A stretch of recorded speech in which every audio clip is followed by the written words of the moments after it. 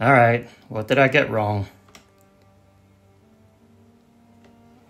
Okay, first off, that horse is way out of proportion. Neck is way too short, quite barrel-chested. I think I was trying to go for a kind of Chinese heavenly horses look, but that didn't quite work. Another thing that tends to bother me about my cavalry figure is the torso is kind of turned toward you, but the legs, much like the horse itself, is quite 2D, so that doesn't look quite right. All right, got that Konos type helmet going on in there.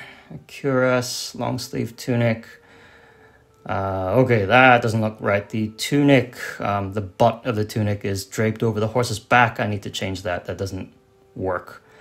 Okay, the hoplite, a little bit too big. Got to shrink him. Thraco-Attic helmet looks good, but it's way too big. Even after I've shrunk the figure. Okay, the aspis needs to be made bigger too. Okay, coloring the horse now, and okay, lengthen the neck. It does look a bit better. I've gone for a darker brown to make the brightly colored tunic and armor pop later. Let's hope that works. Okay, shorten the tunic. That looks a bit better. Yep. Bright yellow saddle cloth to again evoke that kind of Iranian, richly embroidered, richly colored look. Green trousers. I don't know why I always associate my Bactrian troops with green trousers. Yeah, painted Hellenistic helmet.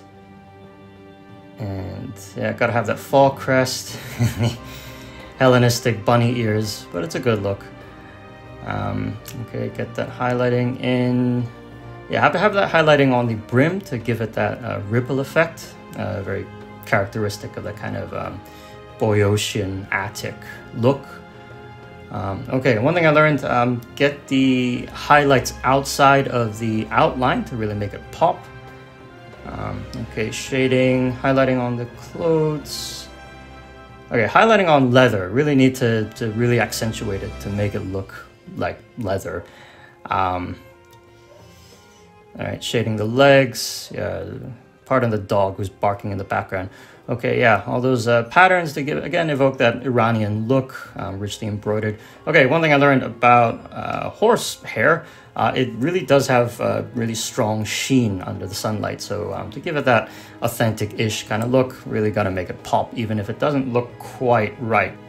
Okay, now the hoplite, yeah, nice rich cloak to, well, offset the off-white tunic. Good balance there. Yeah, brightly embroidered colored trousers.